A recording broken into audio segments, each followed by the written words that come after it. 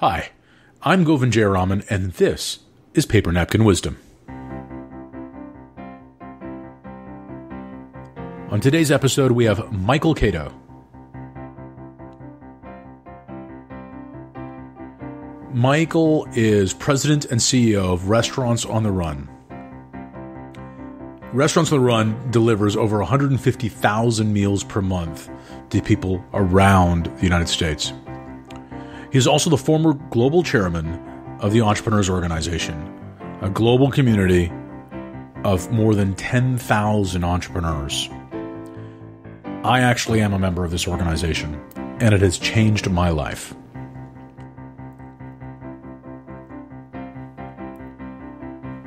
Michael is an expert on execution, and he's going to share one of his big secrets with us here today. Let's listen to my conversation with Michael Caito. Mike, welcome to Paper Napkin Wisdom. I'm thrilled that you joined me here today. Great to be here, Govind. Thank you for having me. So you have a really interesting paper napkin. I have no idea what it means, but it's going to be a great conversation. I know it. So could I have you read it out loud for everyone listening, please? You bet.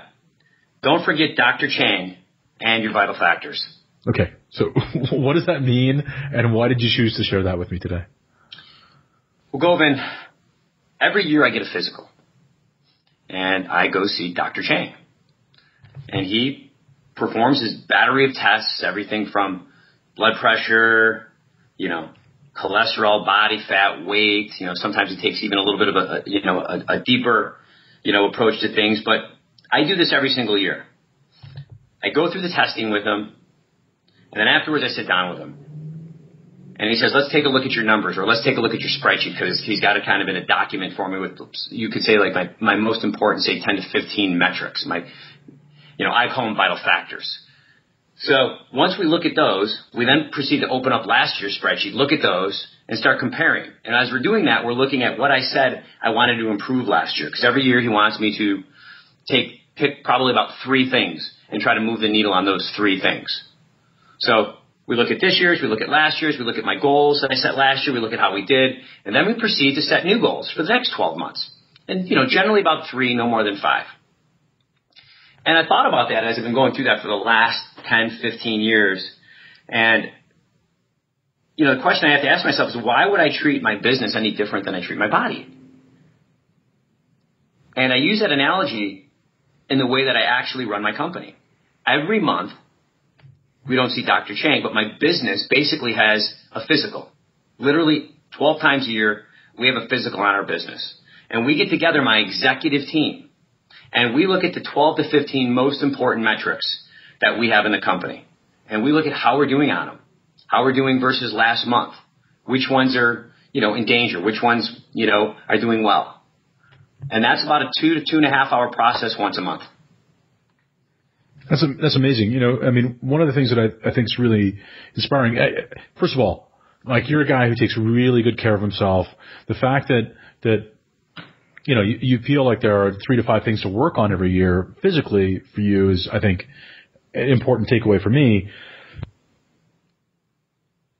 I think what's really neat is you're giving your business a full physical every single month. Every single month. And as we give ourselves the physical, we're doing a few things. We're seeing if we're aligned, with where we said we wanted to be for the year. We're also equally important. We're also, look, every one of those lines on that spreadsheet has every one of those vital factors has someone's name on it that sits in that meeting. So there's, complete accountability right there. So everybody knows if there's an issue, we know who owns it. We can set corrective action steps right there. In fact, every month we actually set goals. So just like I do with my body once a year, once a month, when we do this physical every month, we actually, each one of us are setting 3, 4 goals for ourselves for the next 30 days. So not only do we review the spreadsheet in that meeting, but we also review the goals and the controls, as we call them, from the previous month for each individual. And then we set new goals and controls for the next 30 days. So we're always building not only accountability, but momentum. So that's incredible. I like the fact that you're talking about goals and controls, because to me, when you're saying that, I hear goals as being where you see yourself being in 30 days, but the controls are how you're measuring yourself along the way. You're just not waiting for 30 days to go by and looking around saying, hey, I made it or I didn't, right? No, exactly. Listen, there's a lot of different programs out there that create accountability in a company. Some do it monthly, like the program I use, with Vital Factors and a company map. Some do it weekly, like, Gazelle's Rockefeller Habits. Either way, they all tie into something bigger. Whether it's, probably starting out at the 3 to 5 year plan or the vision. You're probably thinking BHAG vision. A lot of companies bring that down to what are we doing for 3 years? Then you bring it down to a year. We bring it down to what we're doing every month. And some companies integrate quarterly stuff. We do a little bit of a quarterly thing, but you're right. We know what we're trying to get done every month by setting goals, which means when I'm sitting and having my meetings, my one-to-one coaching sessions with my managers, which I do every 2 weeks on an individual basis, I'm able to have a conversation about how they're doing and what they said they wanted to get done. And that's the beauty of it. So I'm constantly measuring performance, constantly, reinforcing and giving coaching where needed, but recognition, when it's due. And not only does this happen at the executive level, it happens in every department. So every one of those people that are in that meeting on my executive team, you could almost consider them, each one of them, an important body part of my body. Okay. So we're looking at each body part each month in that physical, whether it's marketing, sales, finance, technology. And so each one of them go back to their respective department, their support team, and they run the exact same process for their vital factors for their department. So we're creating that, top to bottom, bottom to top alignment in the organization. And the thing that's really interesting about it, and I think that a lot of people struggle with versions of accountability because it feels like, certainly as entrepreneurs, one of the reasons why we start companies is to get away from some accountability.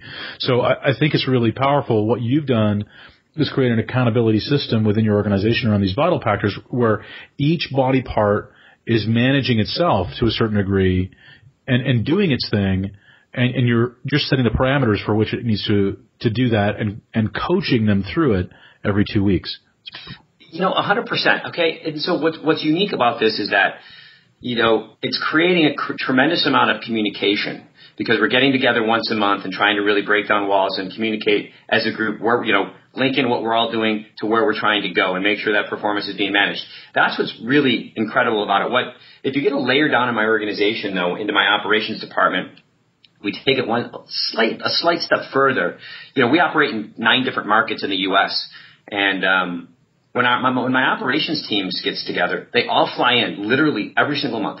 All 9 general managers fly to Orange County, California, and they sit face to face and they run their meeting as peers, kind of like we do in EO and YPO.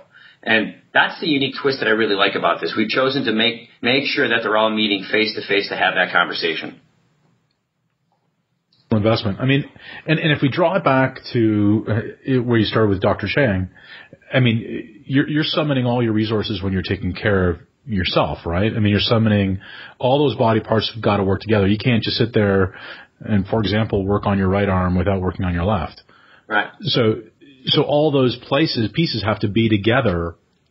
And even when you think about a strength training now, people talk about working on your core and all that kind of stuff. You can't do that without bringing everything together. So I see why you're doing that. Now, that's a huge commitment. Isn't there a little bit of a pushback around that? I mean,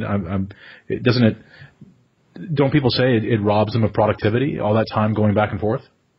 No, I don't think so because, what we're really doing is I think about my body and for fitness, and to commit to fitness, you need to commit to rituals. I think in life, to commit to getting anything done in life and actually creating time and space and freedom for yourself, rituals are the absolute key. We do it in our children's lives. We see ourselves doing it. We all know what creates accountability to get things done in fitness. You need to do it at the same time, every day, 5 days a week, 6 days a week. You can even step it up another level if you have a trainer or an accountability partner, a buddy that you work out with. Those things work.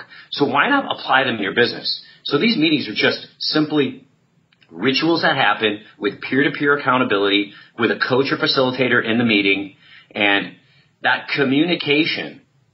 By getting things done in that meeting, it actually creates more flexibility and more freedom for the employees because they're not running around from place to place. They've got their meeting once a week where we can deal with the issues that need to be dealt with and then move on with action steps and accountability. So let me ask you about this. I mean, Like a lot of entrepreneurs are, we've heard all the adages, right? We're rebels, we're rule breakers, we're renegades. We don't take the rules nicely. We don't like routine. We don't like schedule. That's why we do what we do. We do it so we can carve our own way. But you're saying that rituals have to happen in order for all of that other stuff to be free, right? Totally. Vern Harnish, he used to have a saying, and I can't remember exactly what it was, but it was like radical, structure creates radical flexibility. And it's true. I mean, it seems kind of, it's hard to get your head around, but the more structure you have in place, like I said, I think children are a great example of that. The more structure you have in place, the more actual flexibility. You can change faster, put it that way. When we have rituals for communication, and accountability in our business, it allows us to stay on the same page, and it allows us to actually change quicker because we're all moving in the same direction. So if something changes in the marketplace, we're kind of all seeing it together. And we're already at a point of clarity or understanding when that happens, which allows us to make quicker decisions. That makes sense. And so how much transparency is there across all of the layers of your company, from in that management meeting across those 12 or 11, you said 10 to 12 vital factors, right? So how open is it there? It's total open. So we have complete transparency in the business. Everyone in the company, we have a profit sharing plan. But basically everybody from, the front line to the CEO, we know how the company is performing on a profitability basis every single month. And so what's neat about this process and with that transparency is that every line on our profit and loss statement has a name attached to it. So if something's going awry, a byproduct of all of this is that if something is going awry in the financial statement, there's not much to say because the person's name is right there and we always know who owns it and they need to get it back in place. So let's talk about that. When someone drops the ball and because there's a profit sharing plan and it's fully transparent, does that person get ostracized or how does that work? No, I mean, the organization has become pretty good at managing to these P&Ls. And if there's a reason that something went awry, it's generally, we trust each other and people understand that, that person or that department is probably going to get it back in line, by the end of the quarter. So there's a lot of trust that goes into it. And like I said, it's taken some time to get to this point where, they're actually very good at that, at the expense, budgeting process. I mean, I think last year, we were within 1% of about a $4 to $5 million expense budget. And, that was pretty impressive, actually. Yeah, that is really impressive. And for people who may not be familiar with your business and your operation, I mean, you're virtually nationwide. I mean, you're a nationwide company. How hands-on are you? I mean, when you're talking about all this structure and, talking about radical structure, you're talking about managing this like you manage your body. How hands-on do you have to be as part of all of that? Well, I think you're always tempted to, especially as an EO or, an YPO, you're always tempted to, at least I am, overcomplicate things because you see so many cool ways of executing in your business and devising strategy. And there's so many great tools now. But, you asked me earlier about people buying in. Once you get the buy-in from the team, and if you don't have buy-in on structure and accountability, those people probably won't last. But once you get the buy-in, it starts to manage itself because it's a rhythm and it's happening every single month, at certain times. So as far as my hands-on, I try to stay involved in obviously these meetings, of course, and I try to spend my time coaching my people. And I actually will go a layer down into the leadership group and spend some time with up and coming leaders who are running strategic projects for the organization. So most of my time is spent in that type of environment. So would you say that, in this type of leadership style, and I love thinking about these vital factors for your body and associating it with the business, but in this type of style, really what you're trying to do is influence great leadership within the organization, right? Well, there's no question. We're trying to develop and challenge the leadership team and the future generations of leaders. And so I think my role in that is to keep the organization aligned. When I traveled, when I was a chairman with the global chair for EO, one of my biggest learnings was that as the CEO, I have a job. I have a job. I can sit there and tell you I have a great team and process this and process that. And, but as the CEO, I have a job, and people look to me, and it might just be to look to me to know that everything's going to be okay, to know that there is a vision and that there is a CEO that's engaged, that's trying to align the organization. And that's kind of what I do in those meetings. I try to coach people, help connect them to the why, not only of the company, but the why of why we're doing certain things and how they interlink with other bigger strategies that we're working on as well. So let's go back to this body analogy. Has your business always been healthy in those vital factors? I mean, did this come naturally to you? Did this system and structure and rhythm and all this stuff come naturally to you? What did you do to get here? Absolutely not. See, probably about 14 years ago, I realized that I needed to make a change, that I needed to become a different kind of CEO, that I needed to become what I call now the entrepreneurial CEO. In fact, this Dr. Chang analogy is actually tip number 8 when I speak about the 10 tips for becoming an entrepreneurial CEO. So this wasn't easy. This was actually my biggest danger, which was I as driven as I was, I didn't have the ability to create an organization, that had structure and accountability like I know we needed to have in order to scale and do what we wanted to do. So I found the company that could help us and the coach that could help us. And that's when I brought someone in that, my personal coach I've had now since that point. And he's been working with my executive team basically monthly for, since that day, 12, 13, 14 years ago. I needed help is the bottom line. And the business was not healthy at the time. And I think that's really powerful. I think a lot of us as CEOs, a lot of us as entrepreneurs don't realize how much we need to ask for help. I mean, you needed to ask for help. You can't give yourself a physical, right? You can't take care of your body in that way. We go to see a doctor. And in our business, I think what you're saying is you went to see a coach. Well, I actually saw my forum, and my forum, had ended up recommending somebody to me. But yeah, I went and saw my coach, which was my doctor. That's a great way to think of it. And he helped me diagnose the issue and get the accountability of staying on track and the momentum of moving in the right direction. So let's talk about the transition period. When you first started to build in that structure, build in that accountability for yourself and get radical with your own structure and change the way you worked. How hard was that? Well, that's a work in progress. So, obviously transitioning from micromanaging and being in the middle of everything to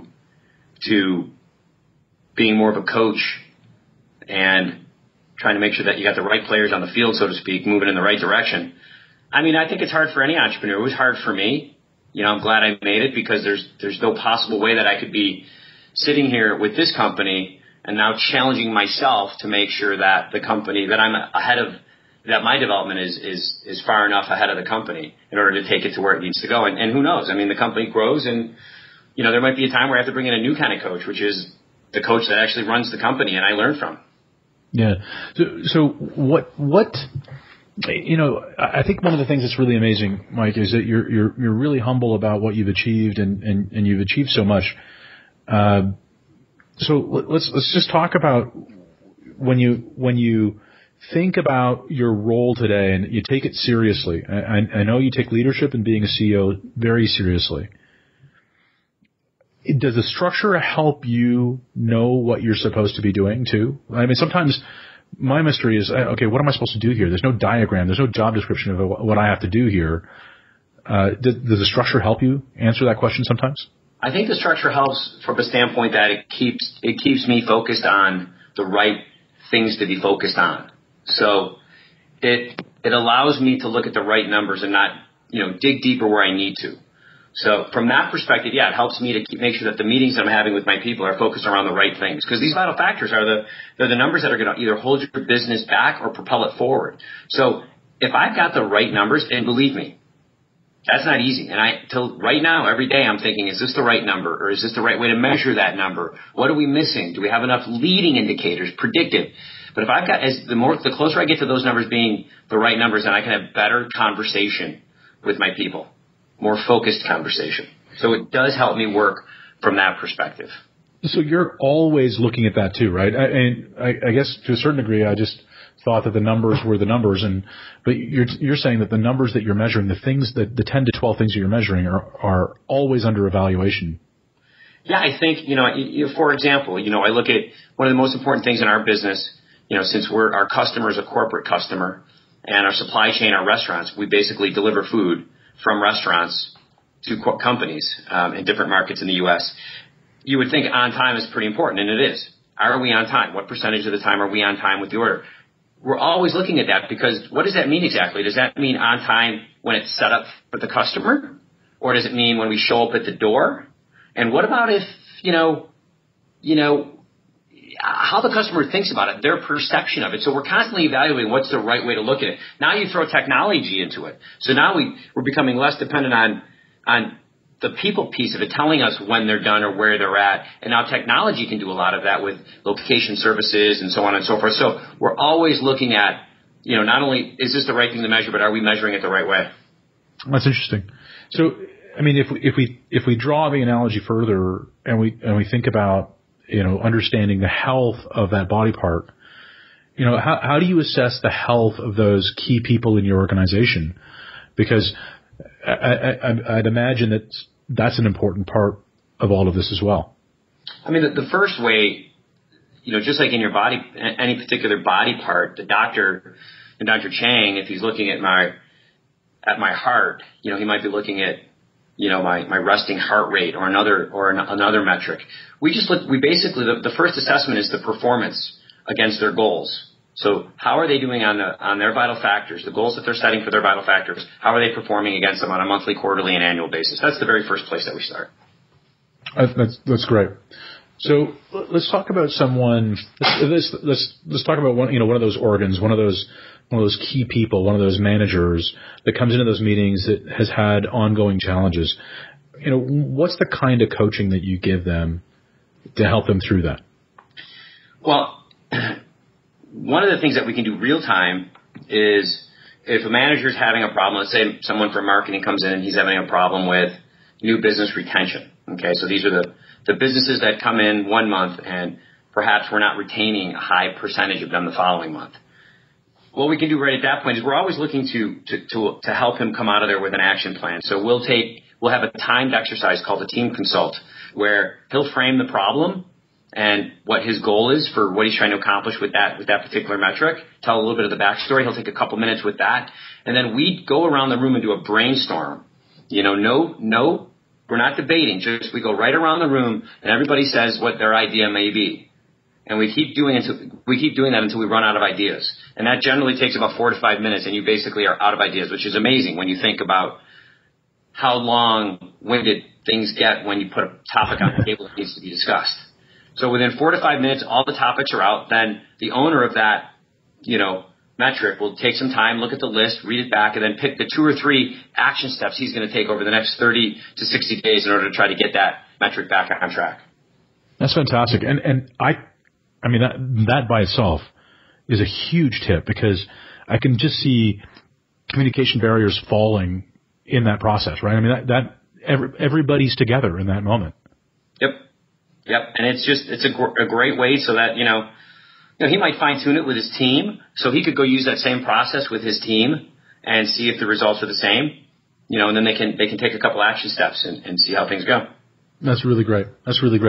So let's draw the analogy further on the, you see Dr. Chang every year, and have your vital factors checked. You set 3 to 5 goals and you're doing the same process in your business every single month. And that's moving forward. How do you do that in a bigger way annually to reassess where you're going to go against your BHAG, your big, hairy, audacious goal, or whatever vision you have for the future? And then the same sort of point is, how do you deal with massive changes that occur and sideswipe you, let's say, and take you off plan? Yeah. I mean, that process is, I'm constantly tweaking and evaluating how that works. The first part of your question is the annual.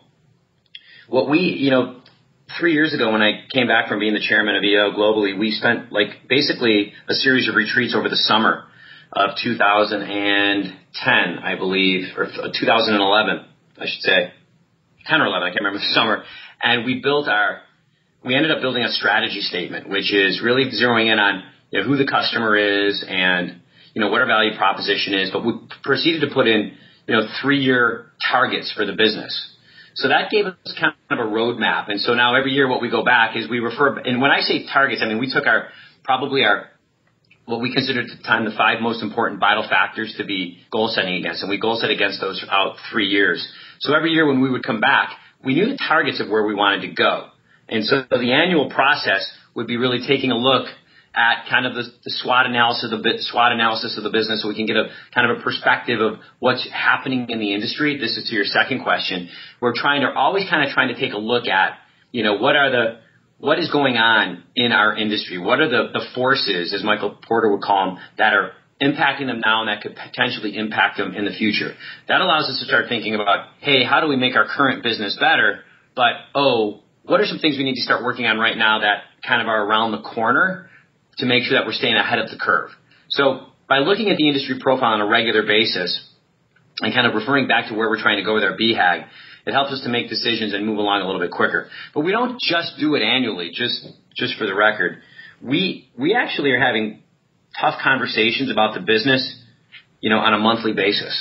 So in addition to my executive team, I also bring another group, which I call the Executive Council, and we're now meeting every other week, basically twice a month. And we meet, and the point of that meeting is just to have conversation, to have dialogue. I'll throw a topic on the table for us to discuss. And we talk about strategy on a regular basis. Who's the customer? And so we're constantly, literally monthly, getting the key leadership in the organization together, and we're just communicating and talking and trying to continue to build consensus and alignment, and also create some environment for debate and discussion, so that as we start to get towards, what's the plan for next year? We've been thinking about that all year. That's more of a process. It's just not some event we do in October. That's incredible. And to that second point, I bet you that makes you pretty nimble, right? When something comes along. Yeah, it can. I mean, it really can. And because people, like I said, because the radical rhythms create that radical level of communication and alignment. And the alignment doesn't mean, we're all sitting in the room agreeing. It means that we're aligned in direction. And there's been debate along the way that says, okay, well, this is the direction, even though there's debate around it, but this is where we're going. And so, we don't get caught out of left field if I was to come in and say, well, we have this opportunity in front of us, chances are they have a pretty good idea of where it came from and why it might be something we should look at. That sounds awesome. Mike, I could talk to you forever. So, but our time today is up. Hopefully I can bring you back. What do you think? I think it'd be great. This is fun just talking about that one thing. I love it. And I've got 9 other things that I'd love to talk about. That sounds awesome. Thanks, Mike. Okay. Thanks, Govin. Appreciate it. It was an honor. What a great conversation with Mike. I mean, he's got so much energy and he does so much. And I think that his ingredients are incredible. When you think about bringing your team together that frequently, and we're talking about a national company, so he's bringing people in from all over North America. And when he's bringing those people into his office around assessing the company's vital factors, assessing the company's health, like a checkup, think about an annual exam and how invasive that is. Personally, well, they do the same thing for their company every single month. How profound is that? And it's amazing, and certainly no surprise that his company has grown significantly over the last several years. If you'd like to join in the conversation, please log on to papernapkinwisdom.com. Alternatively, you can follow along on Twitter at WiseNapkin, but definitely like our Facebook page. Just look for Paper Napkin Wisdom. And the reason why you want to do that is because you get sneak peeks about who we've got on the show coming up and other sneak peeks as to what's going on in Paper Napkin Wisdom land. Last but not least, if you want to ignite your leadership journey, please join me at Paper Napkin Wisdom Leadership Academy. That's pnwleadershipacademy.com. There you can get the best lessons that come out of the Paper Napkin Wisdoms in short, less than 10-minute snippets that can help to ignite not only your leadership journey, but that of your companies. My name is Govind Jayaraman. Thank you for listening, and make it a great day.